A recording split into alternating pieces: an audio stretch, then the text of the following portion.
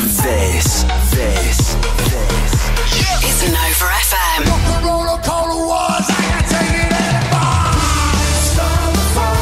Elio Pace and his version of Billy Joel's We Didn't Start the Fire.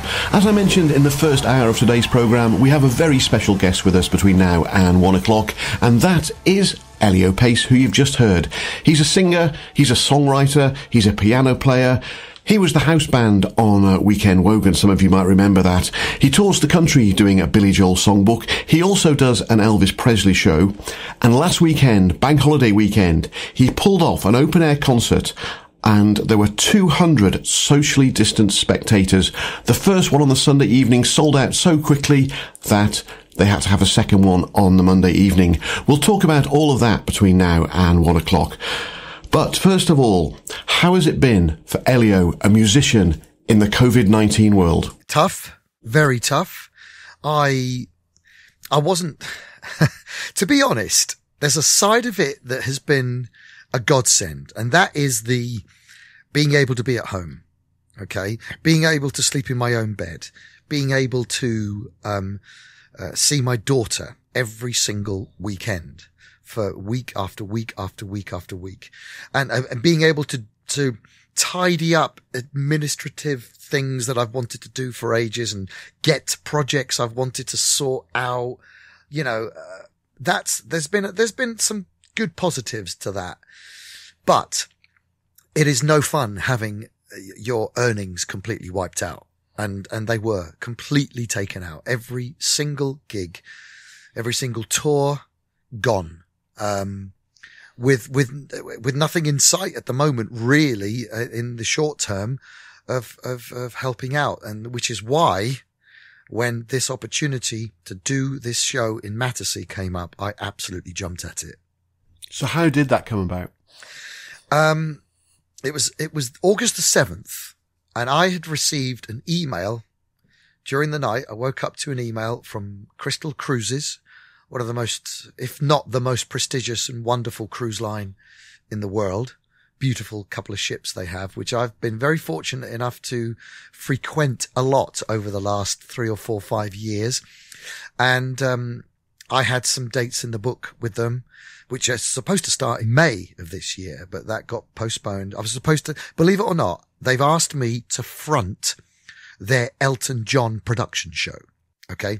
So, yeah, I love Elton John, and you know, on these ships, they have these big, huge concerts and lovely big arenas and big venues and stuff.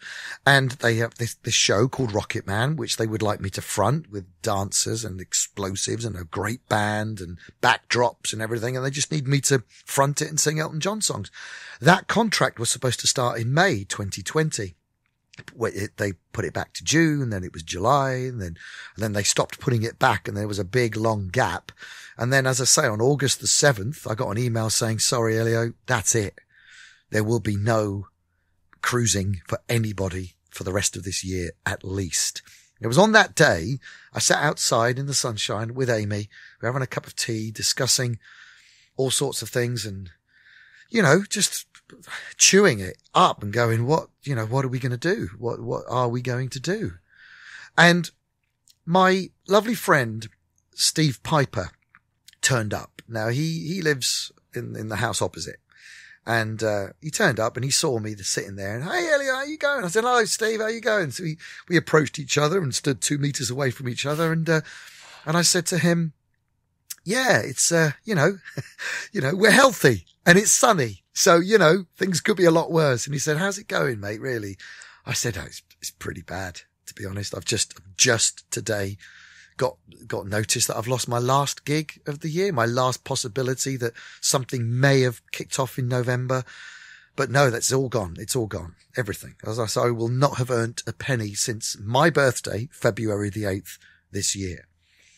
And I said, I jokingly said, I'm seriously considering ringing up a few of my mates and charging them 50 quid to come over and listen to me sing in the back garden, And he said, verbatim, why don't we do that in my back garden? I said, what? He said, well, you know my house. You've been there. And I said, yeah. He said, I've got 22 acres at the back of my house. It's an open field. Why don't we do exactly that and put a show on? I said, when? He said, as soon as we can, before the sun goes. And I was like, he said, let me go and talk to Juliet, my wife. And he went inside and he came back 10, 15 minutes later and said, yeah, I've spoken to Juliet and she's up for it. Do you want to do it? I said, are you serious? I said, a proper outdoor concert, we have to get licenses. We're going to have to get staging and marquee. And he said, we got a marquee. We can turn it around and we can do this. Do you want to do it? I said, yes, I want to do this. And when are we going to do it? I said, well, what about bank holiday weekend? He went, okay, let's do it then. I said, that means the tickets have to go on sale by next Friday, the 14th. And he went, let's do it. I said, let's do it. I got on the phone. I got on a WhatsApp group to my band. I said, guys, we're going to do a gig. Who's up for it? Who's available? And of course they were all like, are you serious? Yeah. And that's how it came about, Harvey. It was one of the most extraordinary events. And in 3 weeks from August the 7th, that first show, which I'm very, honored that you came to, by the way. I'm very flattered that you came, Harvey. And, August the 30th, Sunday, August the 30th, 2020 was the show. And that first show sold out very quickly, didn't it? 18 minutes. Now, we decided that 200 people would be the maximum for this show. We could have fitted more in, but Steve and Juliet quite rightly said, let's not bite off more than we can chew. Let's not fill this place so that we're going to have to bring extra people in and pay them to look after a huge crowd of 500, 600 people. We can manage 200 ourselves, because the whole point of this, Harvey, was to make some money, right? So that I could earn some money, so the band could earn some money, so my lighting guy and my sound guy could earn some money. And by the way, for the record, Steve and Juliet wanted absolutely nothing for it. So we put the tickets on sale on the 14th of August, Friday the 14th. And at 10 o'clock in the morning on my website, exclusively on my website, all I did was I did a couple of Facebook posts and social media posts, I should say. And it sold out in 18 minutes, those 200. We're not talking 20,000, but for me, selling out 200 people who obviously were as desperate as we were to get out and just be human again. And I find it quite moving, to be honest. It was amazing. And then we had a second night on Bank Holiday Monday. On Bank Holiday Monday. Yeah. Well, as soon as that sold out in 18 minutes, we literally went into it. I mean, Steve came running over because he was across the road and he went, how's it going? I went, how's it going? I said, it's sold out. He said, are you joking me? I said, it's sold. We've had to take the button off the website for people to stop clicking it to buy. He said, that's incredible. He said, we're going to have to do a second night. He just went, we'll do a second night. I said, Steve, are you serious, mate? And this is me out of my window down to him on the street. He said, just do a second night. I said, all right. Okay. So I called my band and I said, guys, should we do it? And they said, yep, let's do it. Let's do it. And we did that. And that's how it happened. And how did it feel to be back on stage after the long layoff? It was very emotional. It was very emotional. It was very moving. Yeah, because you were almost tearing up at the end, more so the first night, but both nights. Yeah, and I'm not ashamed of that. I'm not ashamed. I'm sort of emotional just thinking about it now. Just these people, these wonderful, wonderful music loving people, these Billy Joel loving people. Who, not just Billy Joel loving people, just the people that just love live music and have supported me, whether I'm doing my Elvis show or whether I'm singing my own material or whether I'm putting Weekend Wogan posts out, whatever it is, these lovely, lovely people that seem to enjoy what I do, that love my music and have bought my CDs and DVDs and my t-shirts and stuff, to have them there. And we had to walk to the stage from behind them. Because we put the stage, as you know, but I'll try to describe it to the listener. We put the stage at the end of the field with the house where we were all changing in, the opposite end of the field. So to get to the stage, we literally had to walk what would have been a metaphorical aisle down the side of the auditorium onto the stage. Did you come on the Sunday or the Monday night? I was there both nights. You were, but there both. Then both nights you would have seen the very moving and emotional moment where we're just walking to the stage past the audience in view, and everybody just stood up and gave us a standing ovation, the whole band. And yeah, what can I tell you? It was an emotional moment. Getting back on stage feels like home. I feel comfortable on stage. I do feel very comfortable behind a piano. I feel comfortable behind a microphone singing. I wasn't nervous because of any of that, but I was very moved by the whole occasion. And Mattersey now has a new Welcome to Mattersey sign. Did you see my post? We drove out, we turned left out of the house onto the Retford Road, and we were driving, and 100 yards down the road is a big, beautiful old fashioned sign. And it was Amy said, we got to get a picture next to that. And I said, okay, come on, let's get a picture. And when we took the picture and we looked at it, I said, look at the sign underneath it. It says site of the prior 1125 AD or something. And that's when I went, that's very funny. We need to just, pretend that the council are going to change that to site of the only Billy Joel songbook show 2020 AD, So I had a very lovely American friend who saw that on social media, Carol Wolf, one of my dear friends, and she wrote, she's a world traveller, and she wrote, "I've put Mattersey on my bucket list of places to visit." So I thought that was very cute. The glory days are on their way. If you keep believing, one step closer every day is all that's needed.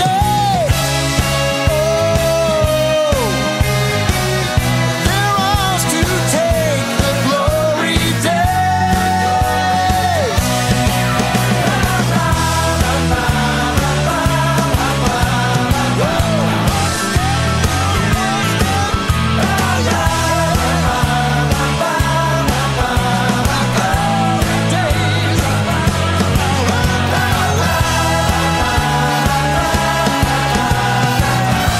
Elio Pace, our special guest, and a track from his album, which is called A Seat at My Table. The track is The Glory Days. We'll be back with Elio after the break. Nova FM. It's Tuesday morning in Newport. It's Harvey with you until 1 o'clock. My special guest today is Elio Pace. Before the break, he was telling us about that concert in Mattersey, the two concerts, bank holiday weekend, with 200 socially distanced spectators. I then asked Elio when his love of music began. I was 4 years old when I put my hands onto a piano keyboard for the first time.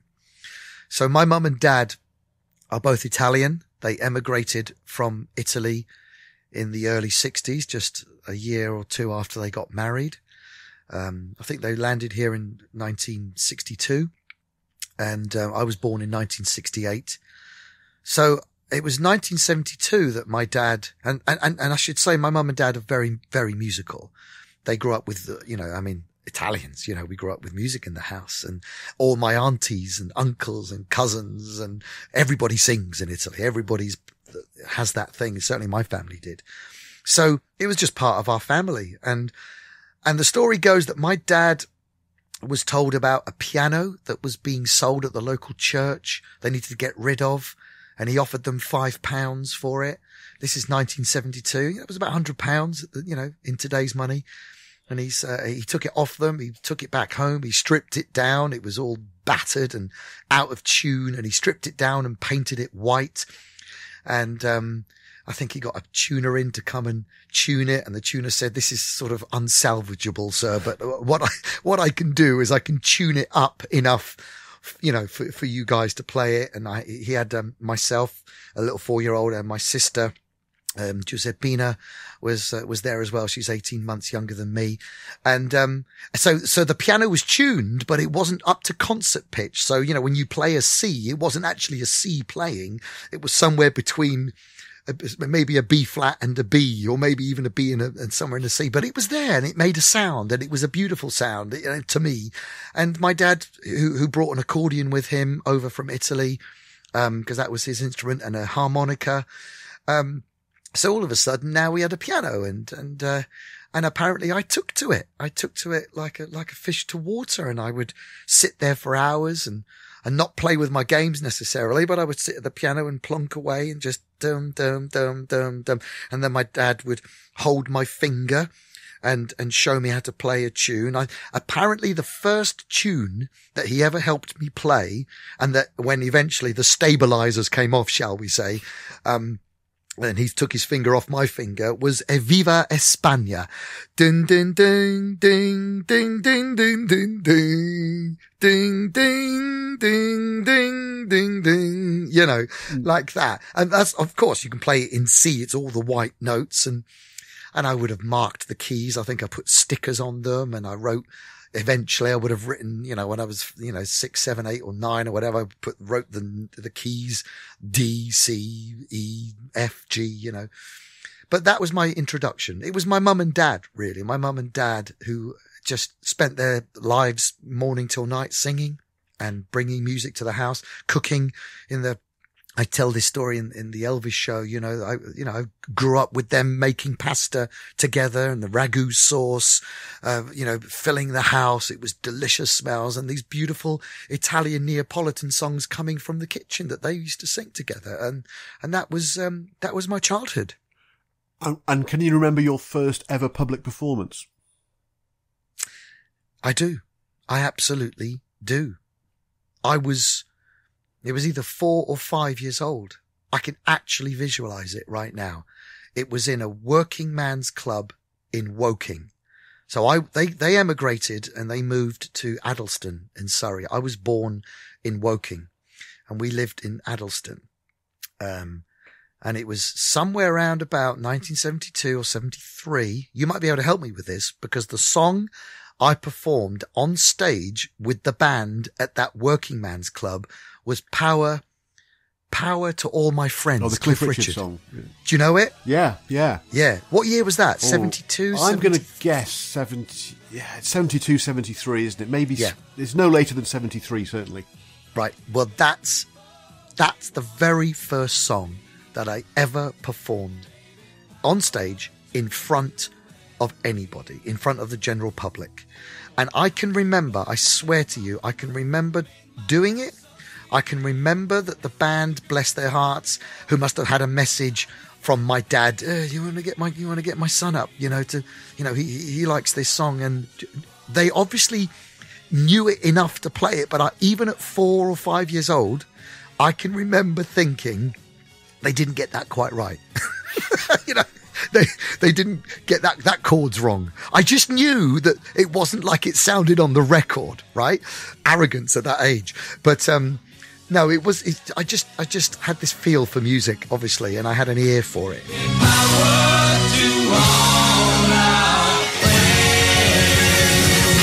Cliff Richard and Power to All Our Friends on Nova FM 97.5. Just so you know, Elio, it was 1973. Nova FM. Before the news, we were hearing from our special guest, Elio Pace, about his love of music and how it began when he was 4 years old. And he was singing Cliff Richard's Power to All Our Friends on stage in 1973.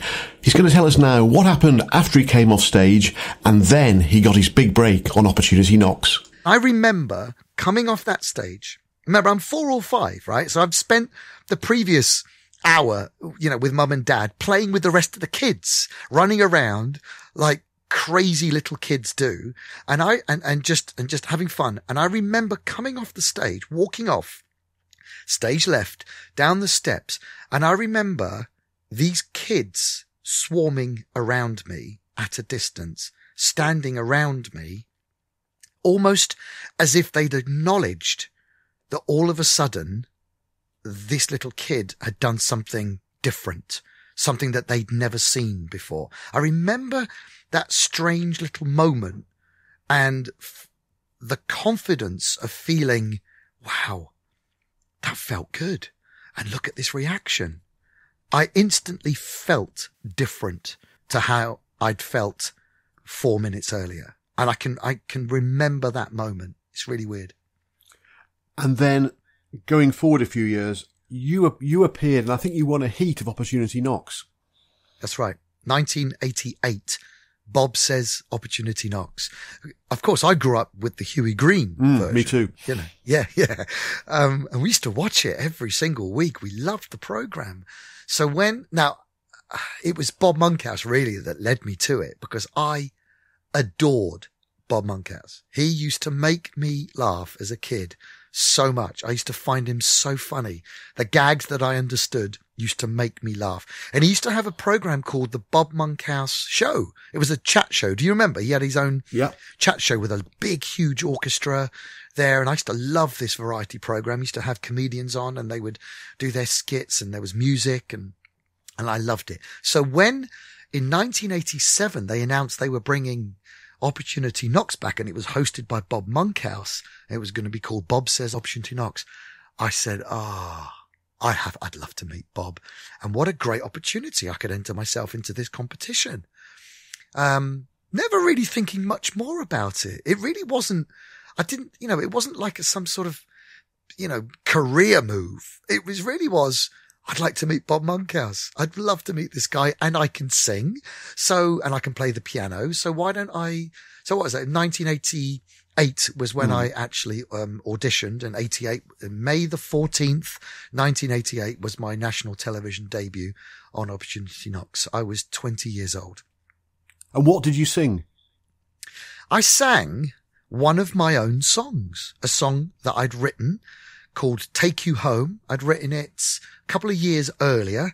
I'd written it with Shakin' Stevens in mind. I was a huge Shakin' Stevens fan growing up. I used to love Shakin' Stevens and the band and the piano solos and the horns and the orchestration and the sound of those records. I was so excited by This Old House and Green Door and It's Raining and Lipstick Powder and Paint. I just adored it. So I wrote this song called Take You Home as a sort of shuffle boogie number.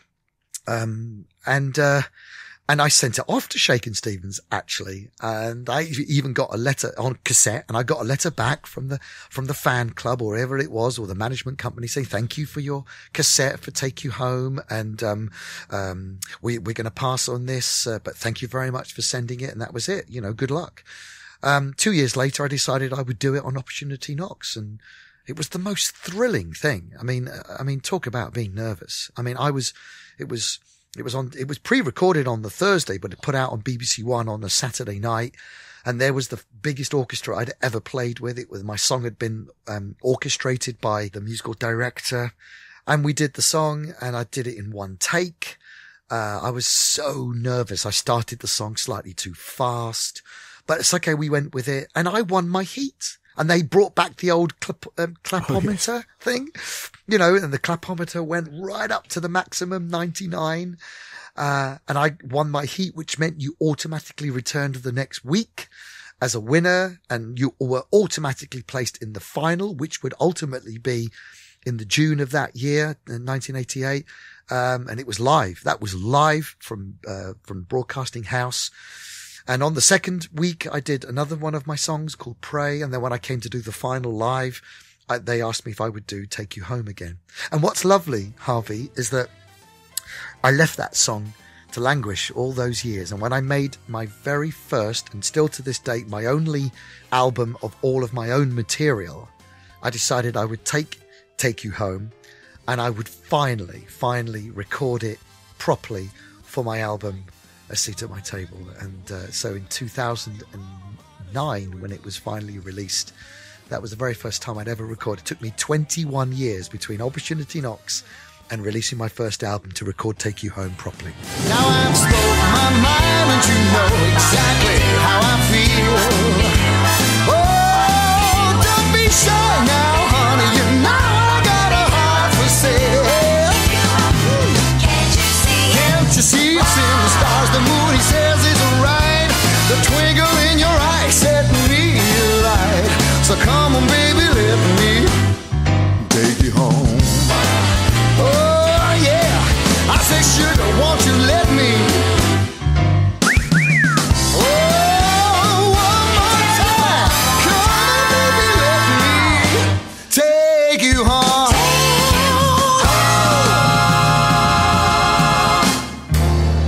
I think someone needs to cool off. Oh, you're killing me, baby. down, boy. Elio Pace from his album A Seat at My Table and Take You Home, the song that he won a heat on Opportunity Knocks with. It's Nova FM on a Tuesday morning. It's Harvey with you until 1 o'clock, and my special guest is Elio Pace. Next, we're going to talk about him touring with Shaking Stevens and then his collaborations with the great Albert Lee. I, in 2004, was asked to join his band. I played piano. I wrote some of the arrangements for him. I looked after the backing vocals after the great Tony Rivers and Anthony Thompson left the band. It fell to me to sort of look after the backing vocals. I played piano for him for 2 years, 2004 to 2006. In fact, I was part of, I recorded with him as well, his album Now Listen. I was on that. I played a part in that. And Albert Lee is somebody you talk about quite a lot. Oh. Well, if you ever heard Albert Lee play, you know, it changes your life. I know Albert Lee's music, but I think for some of our listeners may not know him that well. So just describe who is Albert Lee to those that don't know. Albert Lee, British-born guitar player who really made his name in America in the early 70s when he joined Emmylou Harris's band and played guitar in her band. He also then went on to play with Eric Clapton. Well, actually, I may as well just stop the list, to be honest, because we will be here for the next 3 hours. Albert Lee has actually played with, I would say, almost everybody, bar Elvis Presley. And he was one phone call away from playing with Elvis Presley because one of Albert's best mates is James Burton. And James Burton got ill one day during the 70s and thought that he wouldn't be able to make one of the Elvis Presley concerts. And he put Albert on standby, but James recovered. But Albert Lee is basically, he played in Eric Clapton's band, Joe Cocker. He's played with the Everly Brothers for over 20 years. He is regarded in the world as probably the greatest country picking, chicken picking, I think they call it, guitar player in the world. He's an absolute god of the guitar. And in 2006, I had a phone call from the late Brian Hodgson, who only passed away this year. Dear, lovely man, bass player, who was the bass player in Albert Lee and Hogan's Heroes. And he called me up. I'd met him on a Mike Berry gig that I once played. I did a show with Mike Berry in the early 90s called Tutti Frutti. We toured the country, became friends with Mike. And then Mike asked me to play piano for a few gigs. I met Brian Hodgson calls me up and says, listen, Pete Wingfield, the great Pete Wingfield, is leaving Albert's band and I want to put you forward. Are you interested? Harvey, I very nearly said no straight away, right? Wow. He said, listen, you've got a couple of weeks to think about it. And I really had to be talked into taking this gig because I was like, are you kidding me? I've heard what these gigs are like. I know what all of this music is like. It goes at a breakneck speed. And I'm more of a, I'm not just a song man, but a sort of, a bit of funky player. I don't think I can't stand on stage and play a piano solo after or before Albert Lee. It's just, so I very nearly turned it down, but in the end I went, okay. So I looked at the material. I worked so hard on this for 2 weeks and I said, okay, I'll give it a go. I'll come and try out at the gig. And my first ever gig, September 2006 with Albert Lee, was at the Palace Theatre in Newark. And I turned up, no rehearsal. I was there 3 hours early. I got there. I set up my piano. I met the sound guy. I met a few other people involved. And then Albert Lee and the band turned up. They were very sweet, very nice to me. We'd already spoken a bit on the phone.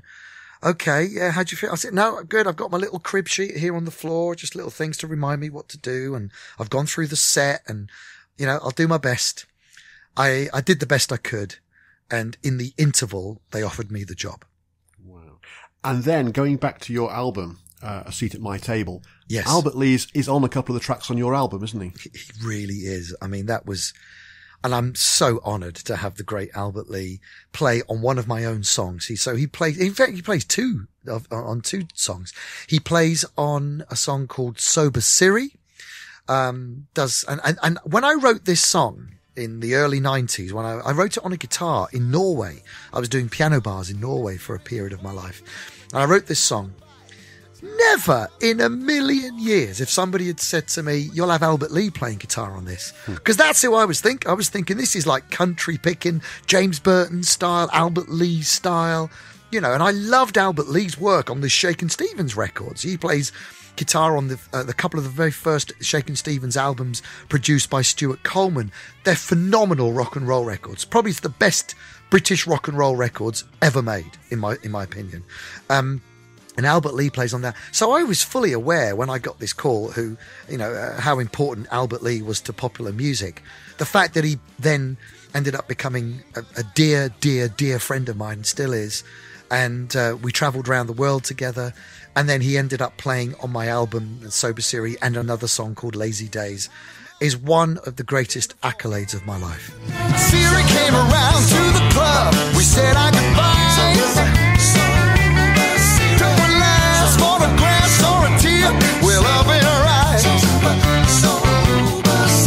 promised I would come back again. She told me I'll miss you when you go, but I can't be everything you wanted. Sober too. Can't be everything you wanted. Sober too. Baby, stop giggling at the things I'm telling you.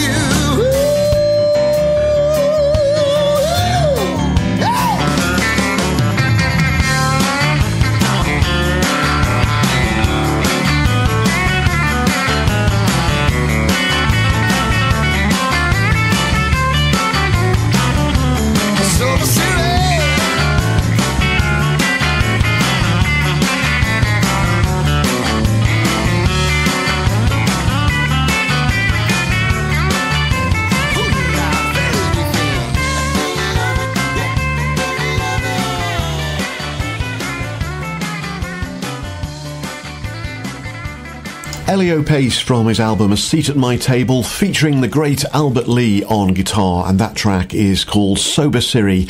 We've got one more little bit of Elio to play before the news at 11 o'clock. After the news, he'll be back with us and we'll talk about Terry Wogan, we'll talk about Billy Joel, we'll talk about Elvis Presley and other things as well. But to take us to the news, I asked Elio, any plans for some new music? There's always been plans for a new album, because as much as I love performing other people's songs, the joy of performing my music to a room full of people who have come to see me do exactly that is second to nothing. That is one of the most incredible feelings, of hearing my music ringing out and people tapping there and watching even some people sing along. I mean, you see, I'm not signed. I'm not part of some major corporate wheel. I'm an independent artist, like thousands, if not millions, of other artists like myself. I got close to being signed, but being signed. Well, actually, I was signed. I actually did have a record deal offered to me during the Weekend Wogan years with Warner. That fell through, unfortunately, before they even released anything. But I'm just a statistic in this world of popular music, But no, playing my own material has been amazing. Selling out Ronnie Scott's was incredible. Touring with my band, playing my own material was amazing. Having my songs covered was incredible as well. I've had one of my songs on my album called Oh So Tight was picked up by a Swedish band who recorded their version of it, put it on an album. The album went top 10 in Sweden. So that's a massive accolade. Hearing my Christmas song, What a Day, on national radio was an amazing feeling. Having it playlisted by Radio 2 was an amazing feeling. Hearing it not only on Terry Wogan's show, but on Steve Wright in the afternoon. It's like, that's quite a feeling. So that's one. Writing a song for Albert Lee for his album Like This, which I produced. I produced the album. He asked me to do it. We wrote a song, myself and Matt Daniel Baker. We sat down, we wrote a song called Can Your Grandpa Rock and Roll Like This, which was written specifically for Albert, and he loved it and recorded it. So, yeah, there are plans, Harvey. I've always got plans, but life gets in the way. When you're an independent artist, unless you have the money behind you for the advertising, unless you get lucky in some way, it's very, very difficult to earn a proper living from singing your own material. So I've had to do other things. It wasn't the reason I put the Billy Joel songbook together, but it's, I knew that if I could make this a popular show, I needed to earn some money. That's why I did musical theatre for a bit. That's why I musically directed shows for Bill Kenwright and stuff like that. So life gets in the way because I want to earn a living as a musician. And but what I would ultimately love to be able to do is to tour anywhere and have rooms full of people that have come to hear me perform my own material.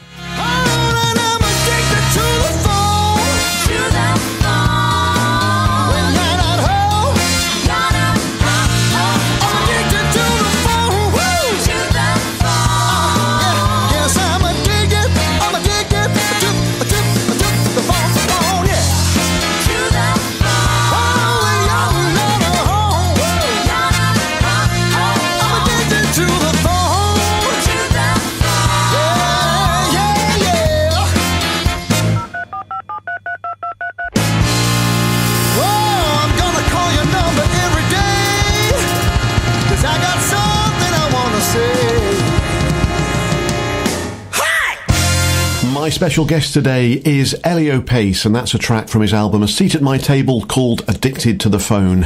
One thing Elio and I have got in common, well, we've got a few things in common. We both love Billy Joel, we both love music, and our careers have both crossed with the great Sir Terry Wogan.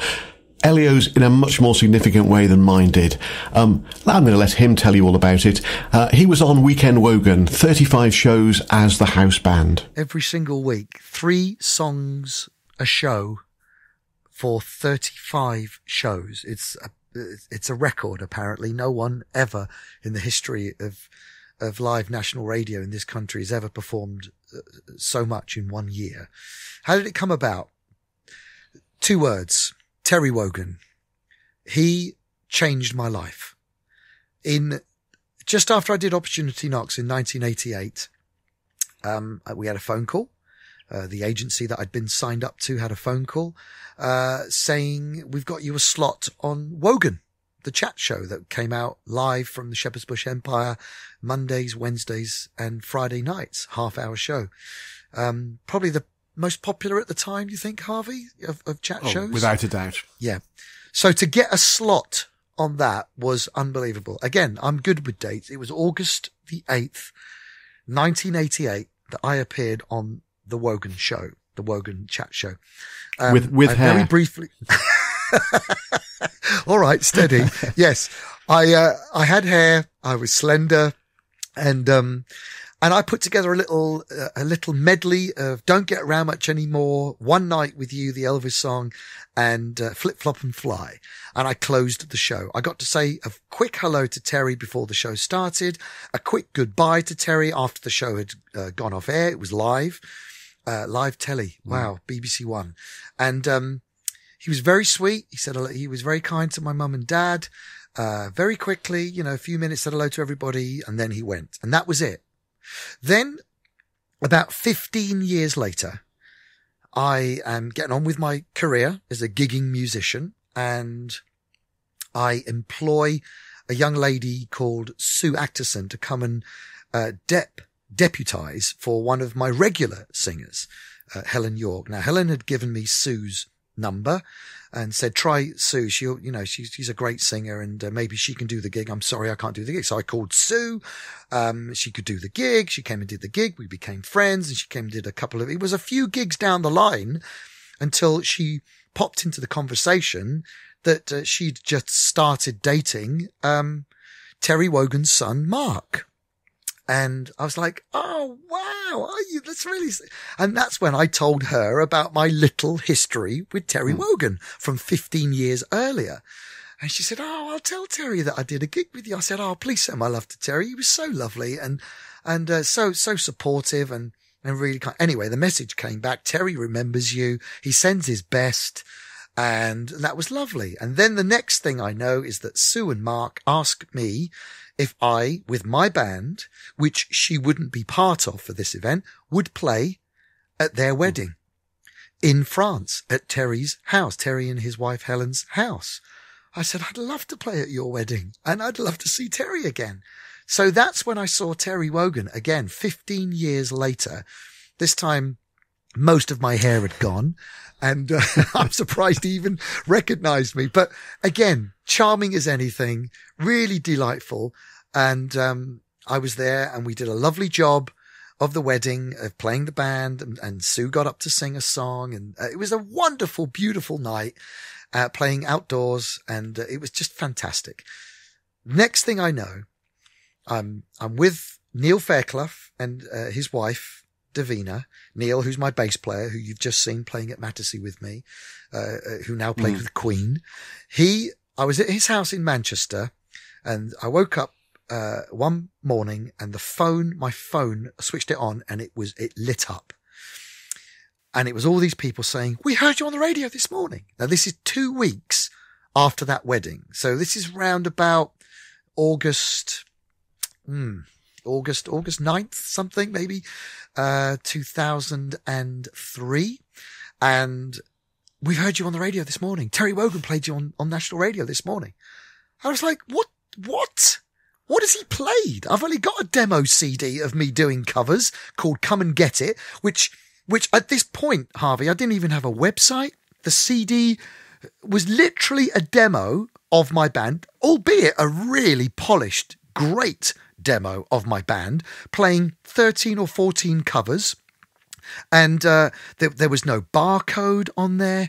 There was, it wasn't for public sale, but someone at the wedding must have given him my album, this album. 2 weeks later, he played a song on the end of that album, which was an afterthought, a song by Delbert McClinton called 2 More Bottles of Wine, which I recorded just piano, vocal, and Darren Loveday on guitar. And we put this, I decided just to fill the CD up with 2 More Bottles of Wine. So he picked this song out. He must have got special dispensation from the bosses at Radio 2 to play this completely unknown artist on national radio on his breakfast show. Not just once, he ended up playing 2 More Bottles of Wine every single week on his national radio show, which was the most listened to radio show in Europe for 6 months. And he completely changed my life by doing that. Now, I didn't become a superstar, but what happened was all of a sudden I had the accolade of being on national radio every week. You could count on it. I had no communication with Terry during this time. There was no quick little message. Hi, Elio, it's going down really well. And, I'm going to play it again next Wednesday. Nothing. He kept his distance. In fact, the next time I saw Terry was at another corporate gig when he was there and he was dancing with his wife and he just extended his hand for a quick handshake mid-chorus of something and then moved away into the dance floor. That was the last time I saw him. I mean, what he did for me. And then when my Christmas single was made, What a Day, he took that, made it his Christmas song of the year, and again, just completely opened up huge doors for me. The guy was amazing. And then in 2009, a month before my daughter was born, Marcella, in the June of 2009, I got a phone call from Mark Wogan saying, you can't tell anybody this, but Dad's leaving the breakfast show in December of 2009, and the BBC are giving him a new show on a Sunday. It's called Weekend Wogan, and Dad and us, we want you to be the house band. It's not straightforward, he said, because the BBC have their favourites and they will want this other band to be the house band. But Dad has made it very clear that he will do the show when you are the house band. That's amazing story. And that's the absolute truth. The details of which, Harvey, I will save for my book. But let's park that one there, shall we? We will talk again when you publish your book then. One day. But you mentioned Neil Fairclough, your bass player. And yes. Brian May was one of the people that came and played with your band on Weekend Wogan. That's right. What song did you sing? And tell us what happened after that gig as far as your bass player Neil Fairclough was concerned. Let me just backtrack 1 second. Neil Fairclough I met in about 1993. I went to college with his sister, Sue, at Leeds College of Music, and she would talk about her brother. You'd love my brother. You've got to meet my brother. You've got to meet my brother. What does your brother do? He's a bass player. Is he at college? Well, you know, he's sort of, he goes to a college near Manchester. Okay, well, one day I'll meet your brother. I look forward to it. You'll love my brother. She kept just saying, you'll love my brother. If ever a sentence ever was so true, was that one. Neil Fairclough is one of the most extraordinary musicians and people that anyone who's ever met him has ever met. He's a phenomenon. And we became friends in 1993. I got him down from Manchester. I booked his train fare. He came down with his fretless bass and played bass on a demo I was making of one of my songs, Holding You. And I was blown away by his preparation, by the way he played this thing. And we became friends. And when I put my band together, first time I ever decided, you know what, I want my own band. As much as I love turning up to these cabaret gigs and with my charts and meeting the musicians on the stand and playing my shows, opening for Ronnie Corbett or opening for Michael Barrymore or whoever it was, I said, I'm going to put my band together. And he joined my band in 1996 and has been in my band first call since then. So when we got to Weekend Wogan, and we played all gigs, all sorts of gigs up to this point, weddings, corporates, you know, gigs where they put the band in the wrong room, the bar's in the other room, we're in this room.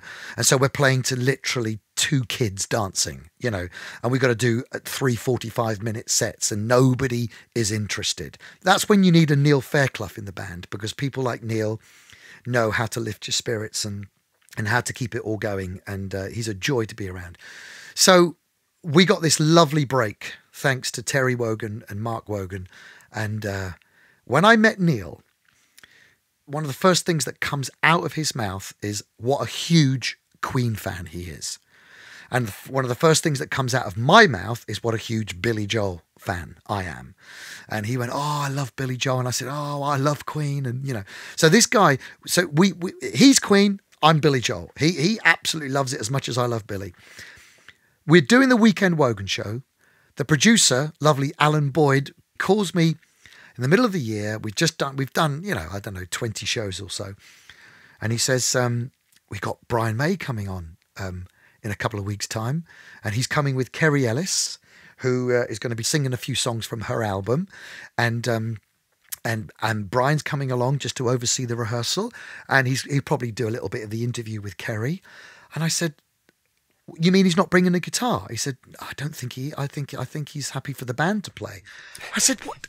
You can't have Brian May on the show, Alan. We've got to get him to bring his guitar. He said, well, and he literally said, well, look, he's asked for your phone number. He wants to talk through, because I was the musical director of this show, not only the featured artist, 3 songs a show, but also in charge of looking after the music and writing the arrangements with my assistant MD, Adrian Fry, who was the trombone player in the band. He said, he's got your number. He's going to give you a call. You talk to him. So I did.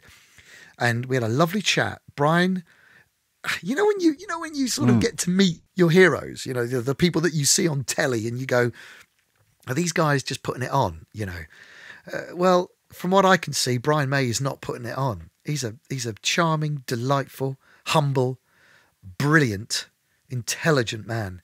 And he was lovely to us. And I got him to bring his guitar. I said, you've got to bring your guitar. You've got to bring your guitar. I said, can't you come and, you know, play along with Kerry's songs? He said, oh, okay. Well, you know, I didn't really want to step on the toes of your guitar player. I said, believe me, I think he'll be pretty flattered to be sharing a band with you, to be in the band with you, Brian. Bring your guitar, please. Okay, I'll bring it. And I said, apart from anything else, my bass player, Neil, who in 2000, so what's that, 14 years later, I said, my bass player is your biggest fan. I mean, he's the biggest Queen fan. He said, I'll bring it along. So I had the joy of calling Neil and going, mate, I've just spoken to Brian May, and Brian May's coming on the Weekend Wogan show. And I won't do his Lancashire accent because it'll just embarrass me, but he was, no way. I said, yes, way. Yes. So Neil was beside himself. Now there's a reason to give you all that backstory, and you know what the ending is, and I've already given it away. But Brian came, did the show. Kerry was phenomenal. Brian was phenomenal. And I got to sing. I had these 3 songs, and one of the songs I'd chosen by pure coincidence was Give Me Some Loving, the Spencer Davis Group song, which apparently Neil told me afterwards. He said, you know that Queen did a version of that live? I said, I had no idea. Well, it caught the ear of Brian as he was walking out after the rehearsal. He literally put his guitar, his roadie had put his guitar away. He'd said goodbye. Thanks, guys. We'll see you tomorrow at the show. Looking forward to it. He was on his way out of the halfway up the aisle saying goodbye to Alan Boyd. I kicked into my rehearsal for Give Me Some Lovin'. Brian turned around. He walked back onto the stage. The roadie took the guitar out. Steve Price, his roadie on that day, took the guitar out of the case, put it around his neck, plugged it back in, and Brian started playing along with us at the rehearsal on the Saturday. And at the end of the rehearsal, I'm blown away, right? Because Brian has just come back to jam with us. And Brian was the one that said, can I join you? Yeah. And we were like, well, let's have a think about that. What do you think? And that's how that came about. And so the next morning, live on National Radio 2 at the few minutes past 11 o'clock, I started Give Me Some Lovin', and Brian May featured on lead guitar. He's going to perform now as a special treat with the Elio Pace House Band. Ladies and gentlemen, with Elio, Brian May.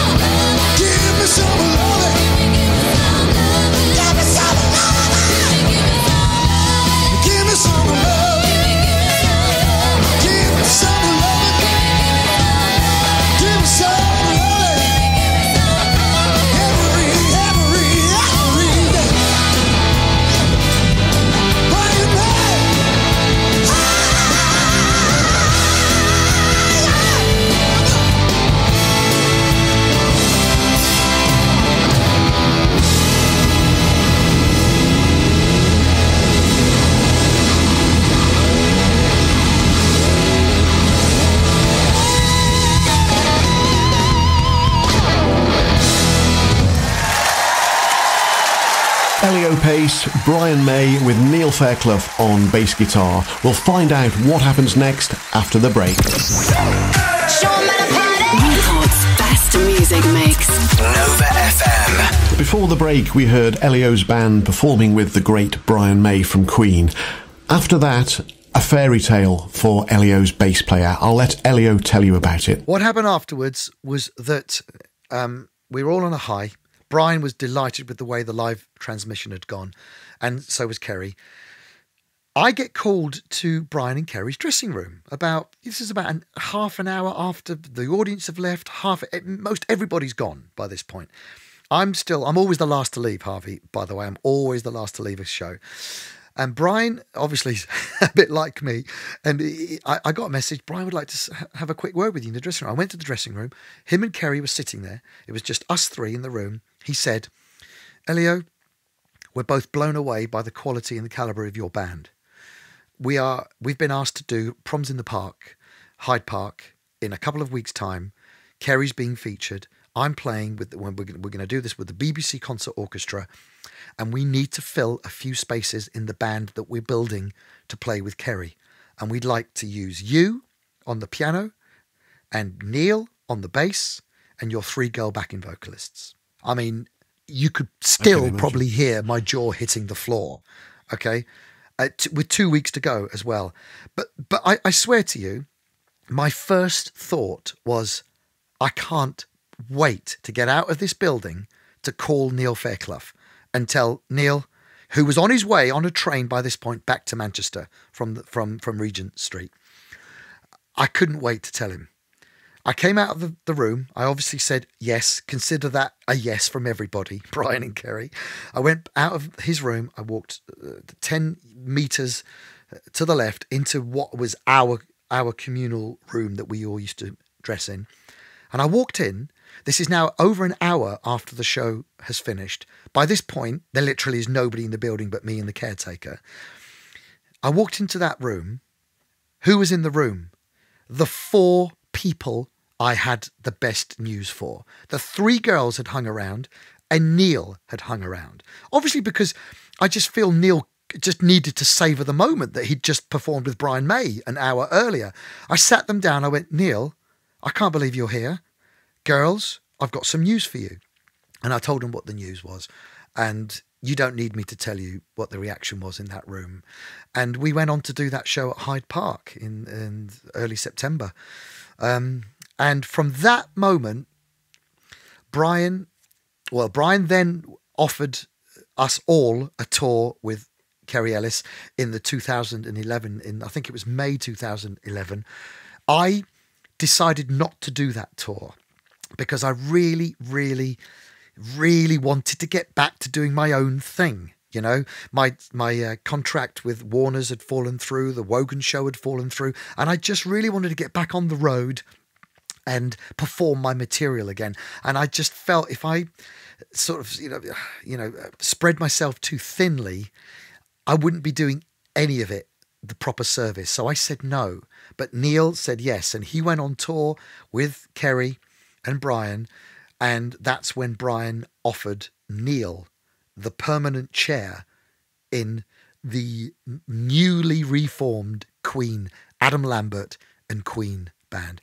And to this day, Neil is still playing bass for Adam Lambert and Queen around the world. And that, to me, is the most perfect and beautiful fairy tale ending for my mate, Neil Fairclough. Nova FM. My special guest today is Elio Pace, singer, songwriter, piano player.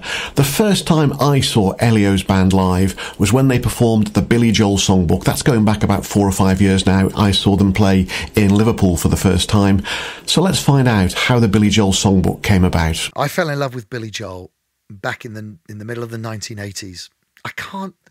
Me going on about how good I am with dates, I cannot remember when this happened, but it was sometime after I'd finished secondary school and I was at college at down there in Eastleigh in Hampshire, where I was brought up.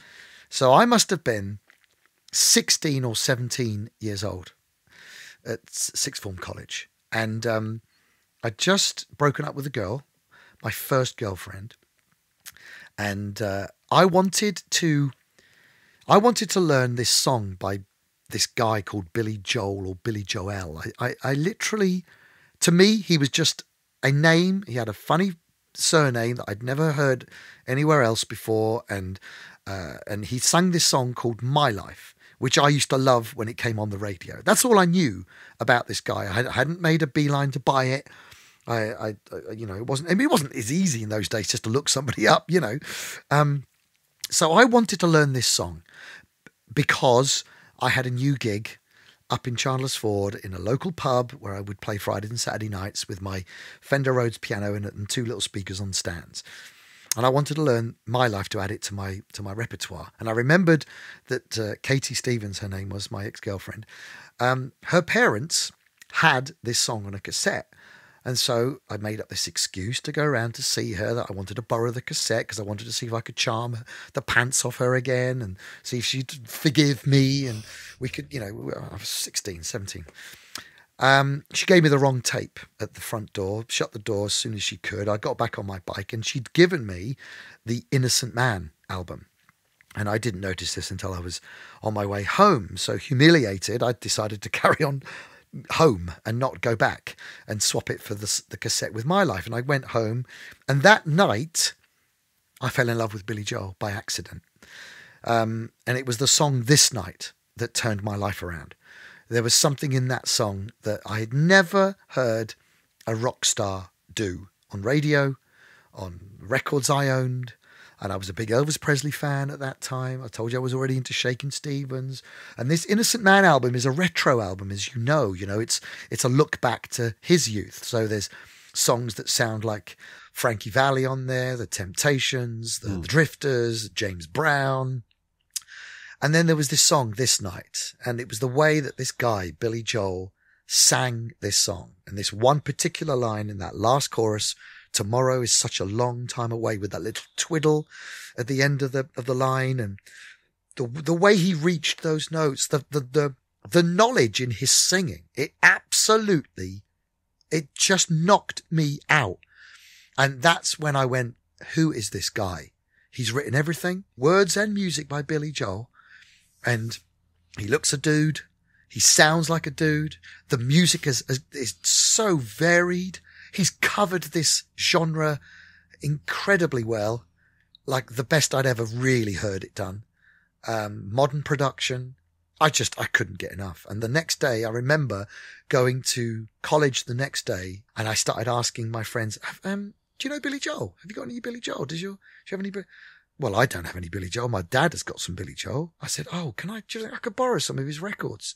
And so I spent the next few days and weeks finding Billy Joel's records. I mean, I didn't have enough money to go down to the shop and spend 250 quid on records in those days, and get the entire collection. So I borrowed these records and I put them onto tape, and I wore those tapes out, loving this music, listening to nothing else for months, if not a year at least. And I fell in love with this music, and I discovered all this new stuff. Now, where were we? This is sort of mid 80s. So, I don't think The Bridge had even come out at this point. No, because Innocent Man was 83, wasn't it? That's right. Yeah. So The Bridge was probably about 86, was it? Yes, it was. So it's either that The Bridge had come out and I'd completely missed it, right? But certainly Stormfront hadn't come out in 1989, and The River of Dreams, the last pop album he's made, 93. But up to that point, I managed to find everything. Cold Spring Harbor, Piano Man, Street Life Serenade, Turnstiles, 52nd Street, The Stranger, Glass Houses, Songs in the Attic, The Nylon Curtain, and An Innocent Man. And I devoured this music. Devoured it. I sat at the piano non-stop trying to work out and learnt all these new chords. And I learnt to write songs because of Billy Joel.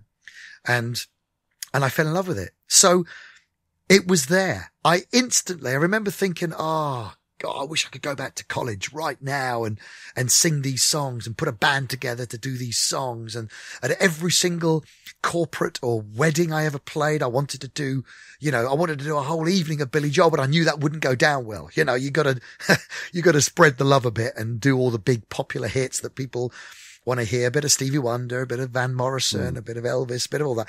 But deep in my heart, I was like, I want to say goodbye to Hollywood. I want to do Goodnight Saigon. I want to do, and of course, when The River of Dreams came out, I was like, this would go great at a wedding. And it was a big hit, and Uptown Girl went well and My Life went well. So I would put in as much Billy Joel as I could, without being told, hey, mate, can you play something else now? And then it was probably around about mid 90s. I had a conversation with a producer who was producing the aforementioned Tutti Frutti, which I toured with Mike Berry. Now, everybody knows that Elio's like gone berserk about Billy Joel. I mean, all my friends, all my family, they know that all I do is talk about Billy Joel and how great he is. And I've spent years and years doing this. So I had a conversation with this producer called David Graham. And I said, David, do you think we could put a show on? He said, I don't see why not. I said, I mean, nobody else is doing it. No one else is doing this show. And we looked into it, and he was kind enough to let me have his office for a few weeks. We created a flyer. I think we just called it The Billy Joel Show, starring Elio Pace and his band, The Billy Joel Show. We got a little flyer together. We sent it out to 250 theatres in the country. I think they were mid-90s. And we had 6 people come back say, oh, yeah, okay, that sounds quite interesting. There was one theatre, I won't name them because it's rather embarrassing. There was one theatre that actually thought that it was the real Billy Joel that we were trying to sell into a 300-seater, right? So you can see how tough this was a sell, right? But with and of course, as soon as they found out, no, sorry, we're not talking about the real Billy Joel. It's a guy saying, oh no, we're not interested. So now I had 5 theatres that were interested, and that you can't put a tour on and put all the money into putting the thing on with 5 shows. It just wasn't worth it. So that was that. I also approached a very big agent, international artists, Laurie Mansfield.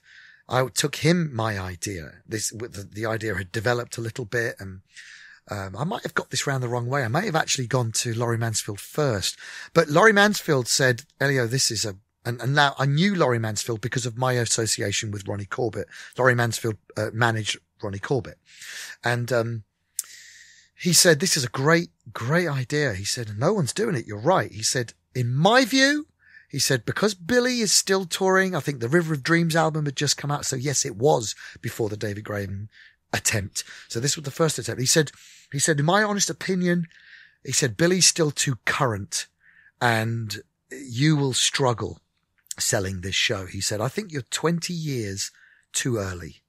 So then we tried again a few years later, and he was right. Laurie was absolutely on the button, because almost to the year, 20 years later, I went, I've got to give this another go. By this point, I decided it was going to be called the Billy Joel Songbook. And, I sat down, I found an agent called Barry Collins Entertainments, and he said, yeah, okay. Now we're talking 2013. So yeah, it was 20 years to the day that I spoke to Laurie Mansfield about it. He was right. 20 years too early. I said to Barry, I've got this show, Billy Joel Songbook. No one else is doing Billy Joel's music. You can't find a tour in this country. You'd be hard pressed finding a tour anywhere in the world of anyone traveling a nation singing Billy Joel songs. Why? I don't know. I said, I really believe I can do this. I've wanted to do this as long as I've ever fell in love with him when I was a kid. And Barry said, okay, let me give it a go. Let me punt it. Within a month, he had booked me a 70-date tour in 2014. And the rest, quite frankly, is history, Harvey. So that was the first ever Billy Joel Songbook tour. And I'm very, very proud of where we stand right now. This night is mine. It's only you and I. Tomorrow is such a long time away. This night can last forever.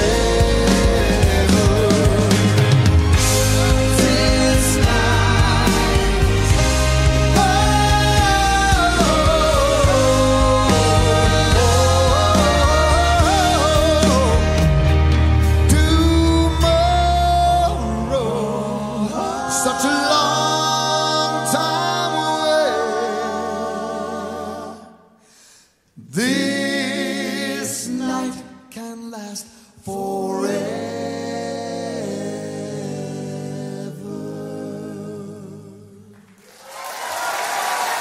Elio Pace with his version of the Billy Joel song This Night from the album An Innocent Man, and as Elio explained, that was the song that got him hooked on Billy Joel. So we've heard about the Billy Joel songbook. A couple of years ago they did an extra tour. They've done it twice now, an albums tour with a very special guest. A very, very special guest. David Brown was my special guest in the band. David Brown was Billy Joel's lead guitar player from 1978 until 1991. The Billy Joel songbook had become so popular. We were now, and I've got to say, that first year, Harvey, I threw my money at this. This was my money that I threw at this. And I lost a lot of money that year because it sort of felt like the public at large still were not quite ready for this new thing. Billy Joel by this point had told the world he'd had enough, right? He'd taken himself off the circuit. He hasn't made any more records, no albums. He pops up here, does a concert. He doesn't do any advertising for it. They sell out and he goes back and stuff. So we struggled to get people through the door. I've got to be really honest. You know, we played sometimes on that first tour. I was playing, I think the lowest audience count was 35 people. I think it was either Grimsby or in Chesham. But, you know, and when we hit 55 people, we were like, oh, wow, we've got 55 people here. That's brilliant. When I hit over 100, you know, champagne was flowing, you know. By the beginning of that, by the end of that 70-date tour, and believe me, in the middle of that year, my friends, my band, the people closest to me were saying, listen, mate, you don't have to keep going with this. We know you're hemorrhaging money. I said, no, I have to keep going with this. I have to keep going with this. I've wanted to do this all my life. I think it's just a matter of time.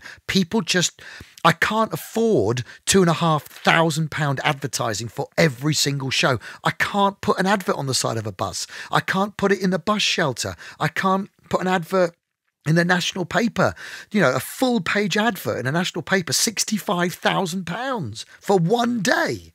I said, that's why the big boys can sell tickets. I can't do that. But I honestly believe you've seen the reaction of the audience. Look at this. And of course, those 55 people were ecstatic at the end of the night. Those 120 people were ecstatic by the end of the night because the show is good, because the band are phenomenal, and because the music is, in my view, the greatest rock and roll songbook ever.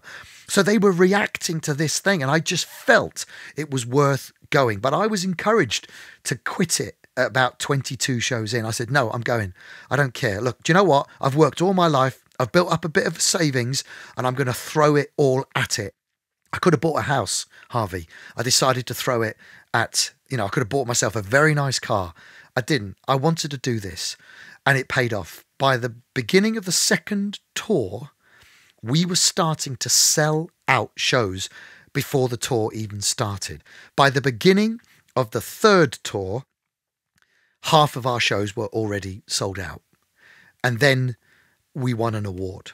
So, you know, the story, you know, it's quite something. And the show became so popular, and we started getting this wonderful group of die-hard Billy Joel fans who are as starved of Billy's incredible music as I was, who now come all the time. They come all the time, and they don't care about hearing the same stories. I tried to change a few of the songs up here and there, but it's a hits show.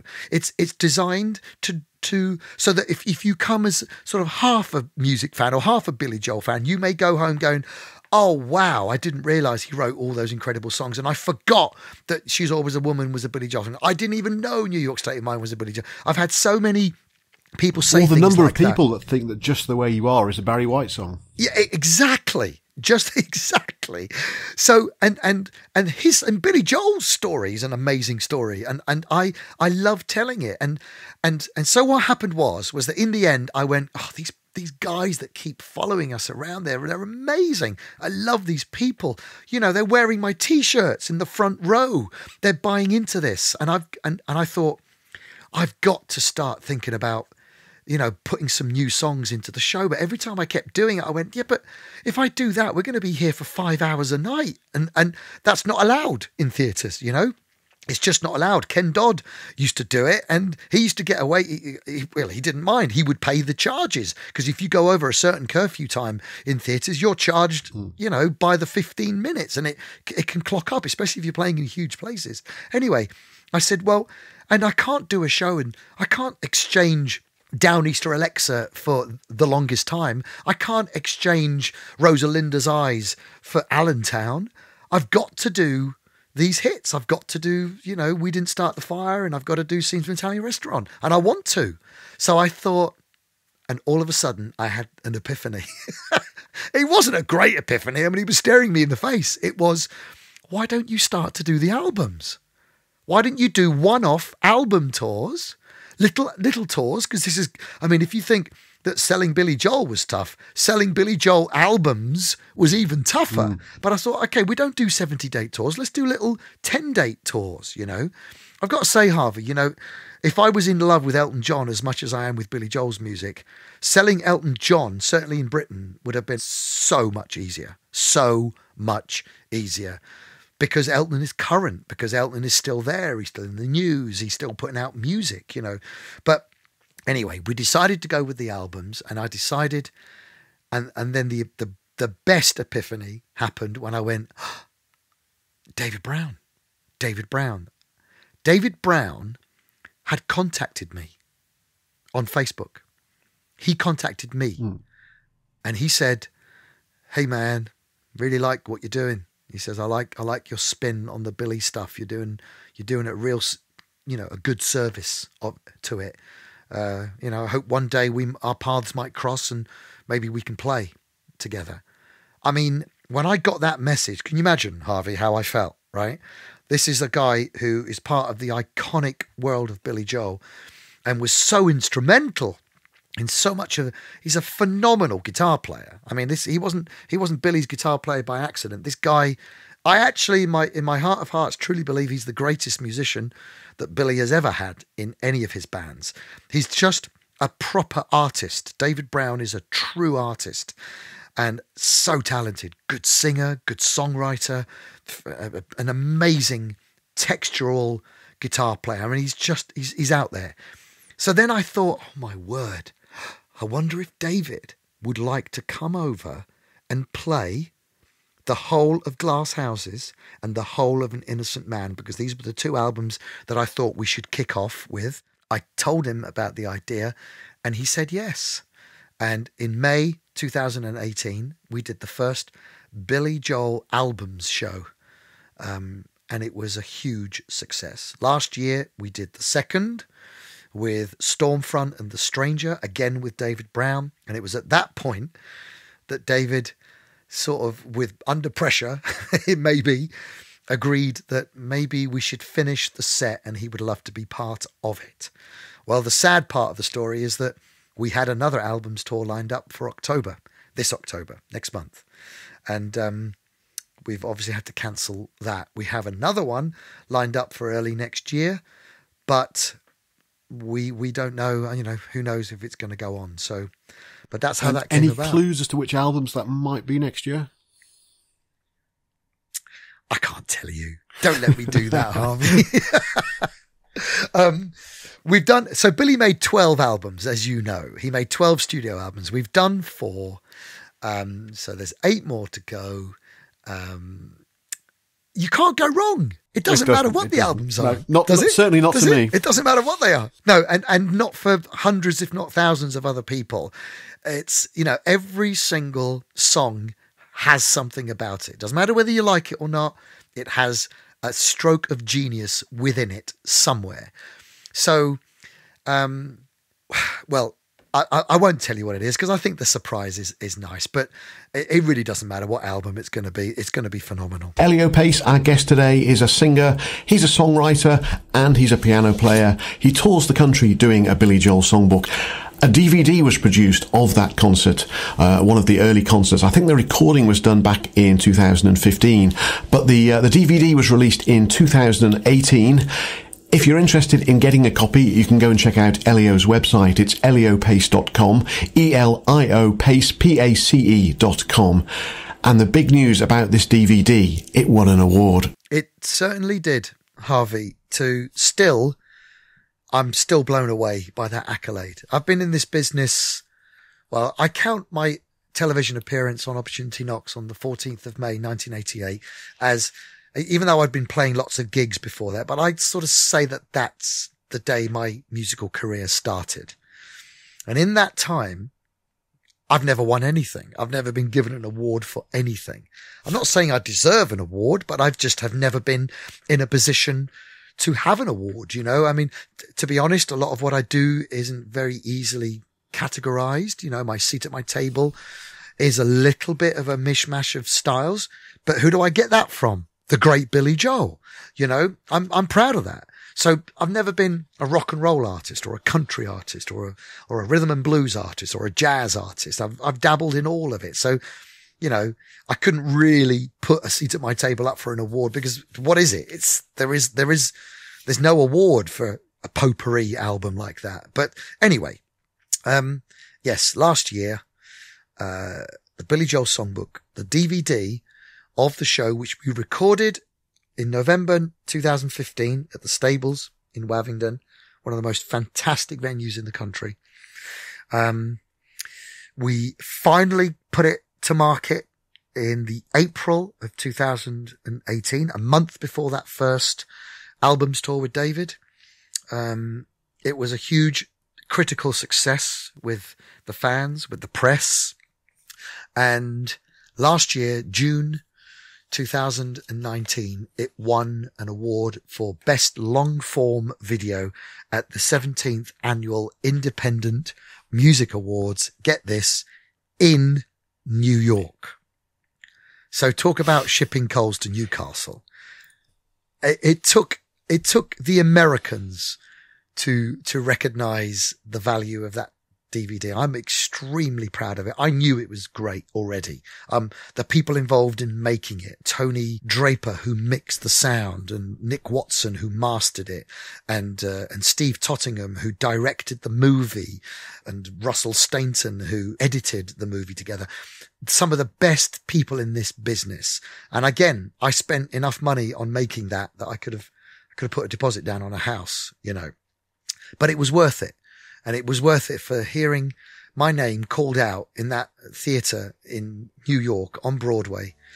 And the winner of the best long form video is, he actually said, Elio Pace. But you know what? I'll take it. It was one of the most exciting moments of my life. I don't care what you say anymore. This is my life. Go ahead with your own life and leave me alone. Keep it to yourself. It's my life. Get out of my face. Keep it to yourself. It's my life. Keep it to yourself. Keep it to yourself. Elio Pace and his version of Billy Joel's My Life. Elio mentioned earlier in the programme that This Night from the Innocent Man album was the one that got him hooked on Billy Joel. The one that got me hooked was that track. I heard it on the radio. I then bought the 52nd Street album, and just like Elio, I fell in love with Billy Joel. After the advert break, Elio will be back with us again, and this time we're going to be talking Elvis Presley. This is Nova FM. Before the break, Elio was telling us how he won an award for his DVD of the Billy Joel Songbook. A couple of years later, he nearly won another award. We were nominated for the exact same category, Best Long Form Video, for my show, which we called Elio Pace Presents Elvis Presley.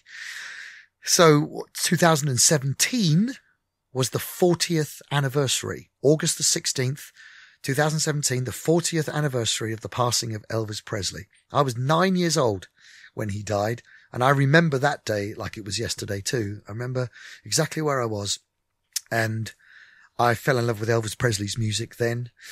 and have been a massive fan. And at the beginning of 2017, I thought, oh, wow, I read something in the paper about this year being the 40th anniversary. And I was like, oh man, I've got to do something for that. What can I do with that? And my initial thought was, well, do you know what? I'm busy enough as it is with the Billy Joel songbook and stuff and other bits and pieces that I'm doing. Maybe I'll just do a little concert, a little me at the piano, and just find a little, I don't know, pizza on the park or something, or a little restaurant that I can just, invite 50 people and just do a little show where I can just sing some Elvis songs and we can all have a little toast to the great Elvis Presley. Well, that idea turned into, no, you can't do that, mate. And I said, well, I'll tell you what I don't want to do. What I don't want to do is I don't want to just put a band together with a horn section and female backing vocalists and go out and do Suspicious Minds and In the Ghetto and Burning Love exactly as I have done in the past at corporate weddings and even on Weekend Wogan. I said, I don't see the point in just doing exactly what all those other Elvis tributes do, albeit they wear white jumpsuits, which is not going to look good on me, Harvey, right? So I said, I don't want to do that. I don't want to just go out.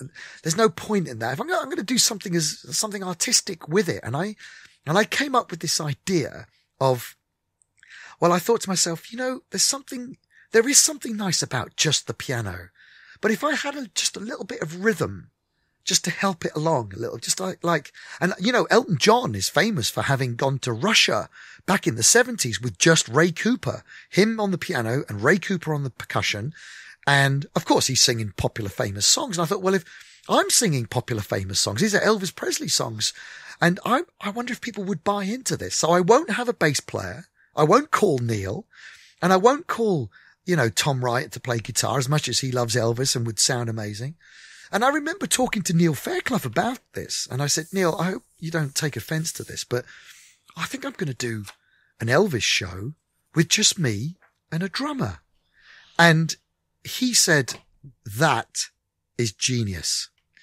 And I went, really? He said, no, mate, that's brilliant. He said, don't ever think about calling me for that. He said, you can carry that with your left hand, because I've got quite a busy left hand. He said, that'll sound amazing, mate. And it'll sound so unique. And I thought, you know what? You're right. Okay. I'm going to go with this. I'm going to put my money where my mouth is. And I think the Elvis world could do with this a slight different stance. And when I think about Elvis at the beginning in 1954, when he recorded That's All Right, Mama, it was him on acoustic guitar. It was Scotty Moore on electric guitar and Bill Black on bass, on double bass. There was no drums and there was no piano. I thought, well, how weird is that? So I'll go back to the beginning of roots music and I'll do it with piano and drums, no bass, no guitar and no acoustic guitar. And that's what we did. And we put a show on at the Capitol Theatre in Horsham. It sold out in one day. I couldn't believe that. I mean, a lot of people knew that I loved Elvis Presley. And a lot of people knew that this was going to be the big 40th. And by the time, as I say, the success of Billy Joel's songbook, I think people trusted me that if I'm going to take on Elvis, he's going to do it justice. And I'm very, very proud of that. And I did my best and I feel we did do it justice. And what happened was that the same guy that had organized the fantastic team of directors and cameramen for the Billy Joel songbook said to me about 2 weeks before the show, he said, mate, are you filming this? And I said, no, mate, I can't afford it. I can't afford to do that again. He said, don't worry about the money. He said, listen, you got to at least capture it for your own library purposes, for your own sake. He said, mate, don't worry about it. I'll send 3 cameras. I went, you can't do that. He said, no, mate, don't worry. Listen, pay me something at some point. And so he sent 3 cameras and we placed one at the back, one stage right at the bottom looking up at the piano from one end and one off in the wings looking across the stage. And they filmed the show. And that's when Matt Daniel Baker, who co-wrote the Elvis show with me, as well as the Billy Joel songbook. He's a phenomenal talent, is Matt Daniel Baker in his own right. He's a mind reader. He's a world-renowned mind reader. But he's also an ex-actor who has a gift for words and a gift for staging and a gift for, he's a visionary. And he said, let me look at this video. And he said, mate, let me do it. Please let me put this video together. I know exactly what I can do with it. And Steve, whose company it was, agreed and let Matt Daniel Baker direct this movie and edit this movie together. And the movie got nominated again, and Matt got a nomination for Best Director. Vedo mare quante belle, spiro dando sentimento, dimmi a me chi tiene a mente, Gasperu, tu fai sonnare.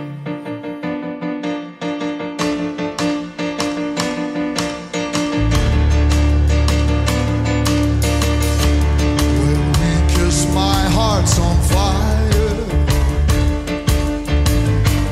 burning with a strange desire, and I know each time I kiss you that your heart's on fire too. So my darling, please surrender. So warm and tender, let me hold you in my arms deep, while the moon shines bright above. Oh, the stars will tell the story of our love and all its glory.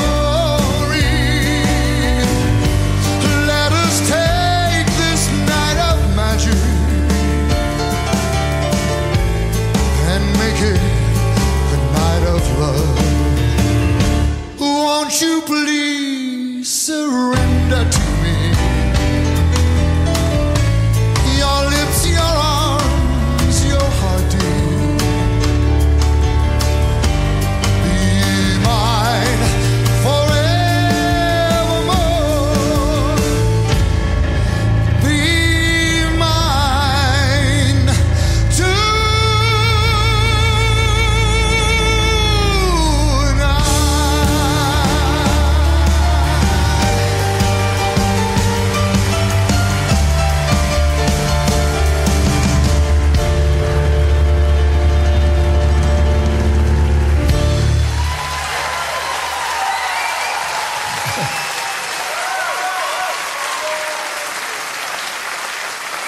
Grazie. Torna a Sorrento from Elio Pace presents Elvis Presley. His tour with just himself on piano and keyboards and a drummer. The one thing Elio didn't tell us was how he chose the drummer for this tour. This is a guy called Steve Rushton, who, I mean, he had played on A Seat at My Table, my album. He'd played drums on Take You Home. Would you believe it?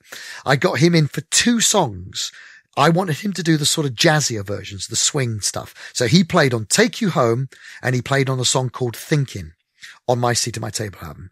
He'd also come along and did something we did for Children in Need once. I met him again on the Weekend Wogan show when he came along to the Palladium to perform with the band that he'd been in for years, which is the Imelda May band. And he has played with everybody. I mean, just everybody. He's one of the most renowned drummers in the business, an incredible reader and an incredible drummer and a real personality on stage. And I thought, if Steve is available, he'll be my guy. I didn't know he could play the piano as well. I didn't know he could sing as well as he does. And so I asked him and I said, you know, I'm thinking about doing this Elvis show in a few months' time. Would you be up for this? It'll be just you and me. He said, yeah, Mike. Oh, I said, I'd love to. He said, I actually play in another duo with just another keyboard player, an organist or something. And he said, it really works. I went, well, I've never done it before, but I need someone like you who can carry the vibe of this, who can, who can fill in the gaps, all the orchestration that's missing. I can do I'm a busy piano player. I need you to be as busy as you can on the drums. He agreed to it. And well, you can see for yourself, you can hear the results of it. I think the two of us made a pretty huge sound, considering that we are talking about a piano and a drummer. I'm very, very proud of what we achieved with that. Clean up your own backyard. Don't you hand me none of your lines. Hallelujah. Clean up your own backyard. You tend to your business, I'll tend to mine. Oh, yeah. Clean up your own backyard. You tend to your business, I'll tend to mine.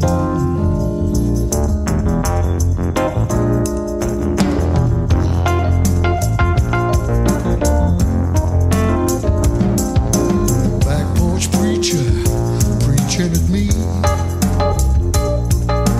Drugstore cowboy criticizing. Armchair quarterbacks always moaning. Clean up your old backyard. Clean up your old backyard. Clean up your old backyard.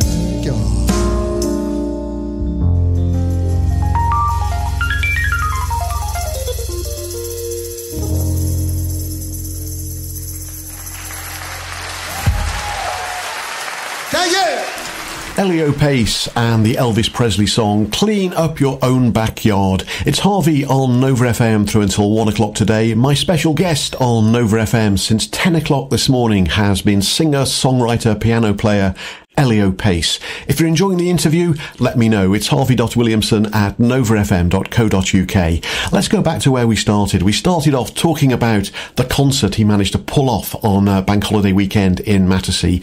An outdoor event with an audience, a socially distanced audience, 200 people there, one concert on Sunday night, and then because it was fully booked, a second one on the Monday evening. At the end of the concert, he let slip a little bit about what the future holds for Elio Pace and for the Billy Joel songbook. I asked him again about that to try and draw some more information out of him. Let's see what he said. I did. I shouldn't have even mentioned it, but I got excited, because there is something in the pipeline that is not just another rung up on the ladder. It's quite frankly a whole other ladder, and it's much higher than the rung on this one I'm on. It's a whole new ball game for the Billy Joel songbook, and I'm desperate to tell the world. And I think, to be honest, it's going to be one of those things that doesn't come from me. It won't be something that I announce first. It'll be announced by another person.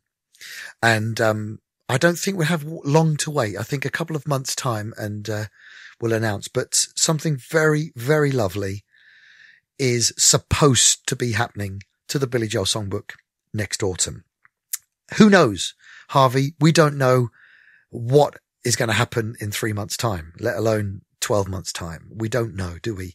This whole COVID situation, this whole world changing event that's happened has thrown so much out of line. I really don't know, but I'm about to sign the contract.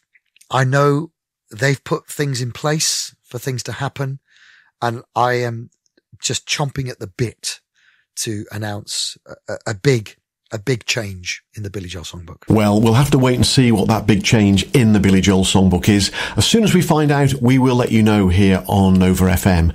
A big thank you to Elio for spending the time with me today. That has been a really interesting interview. Hope you've all enjoyed it.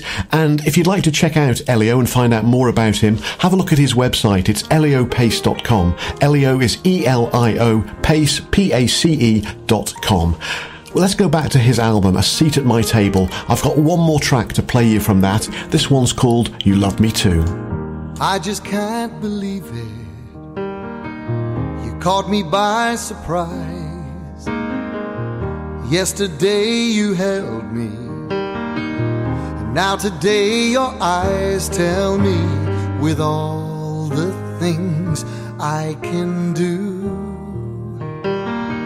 I can't pretend you loved me too.